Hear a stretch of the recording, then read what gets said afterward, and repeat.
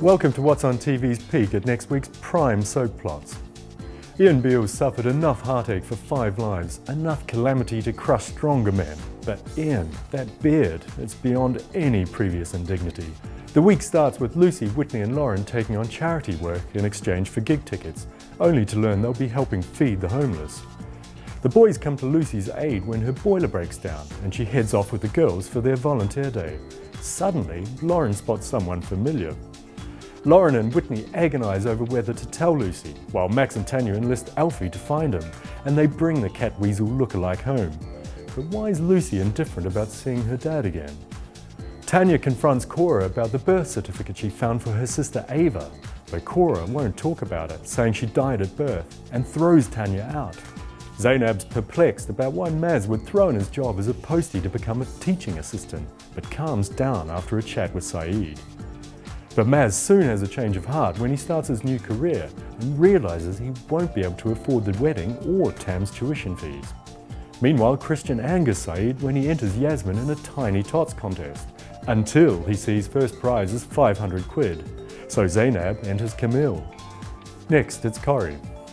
Tommy's suffering working 2 jobs, and after he locks a customer's keys in a boot, Tyrone says he can have a month's break from his debt. Tommy suggests a weekend break in Blackpool to Tina, but Kirsty loses her cool over Tyrone's repayment break. After another beating, Tyrone backtracks on the loan break, infuriating Tina, but then she sees his bruises, and the whole grim story is revealed. Kylie goes out with Ryan when David says he just wants a quiet night in, but the drunken pair are soon shown the door of the bistro.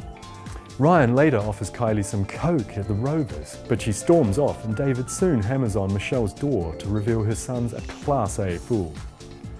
Michelle finds her boy up to his eyes in nose candy and, desperate, sets the police onto him, although he gets off with a caution. Michelle cuts up his bank cards and Steve agrees to give him another chance on the switch, but that may be more to do with his lust than his humanity.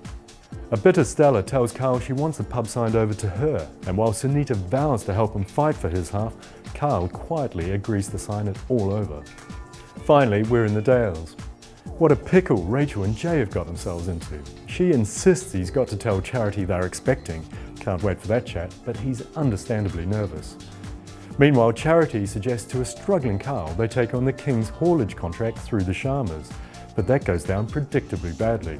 Rishi wants in on Charity's plan, and they meet with Strikes to secure the deal. To celebrate, Charity books a break for her and Jade, a perfect time to reveal all.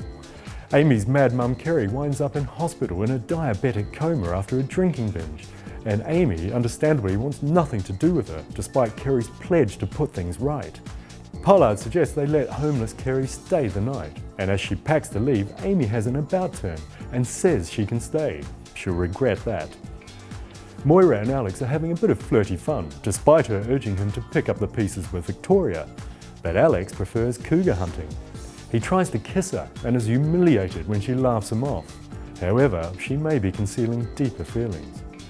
And Priya's on the prowl when David reveals his marriage is a fake. He's effectively single, so what makes him hesitate with the pretty Sharma girl?